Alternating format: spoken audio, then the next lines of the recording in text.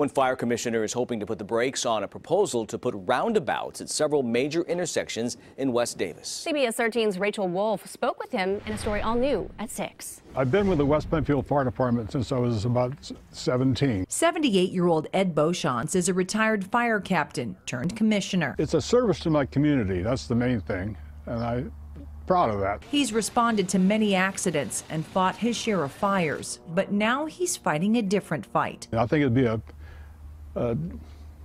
hazard. Beauchamp is against a proposal to convert 3 intersections into roundabouts along Road 98 in West Davis.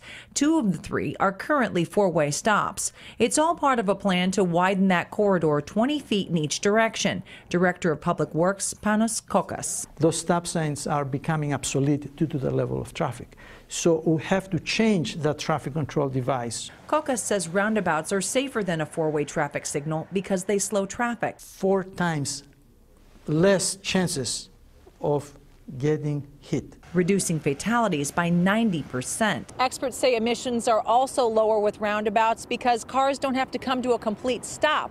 They don't have to idle and then accelerate, wasting more gas. But Beauchamp wants the county to slow down after looking at emergency response in other cities. And people get frustrated when the fire truck's there and they stop.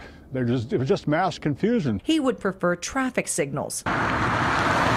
A better option, too, he feels, in early morning when sun glare obscures drivers' vision.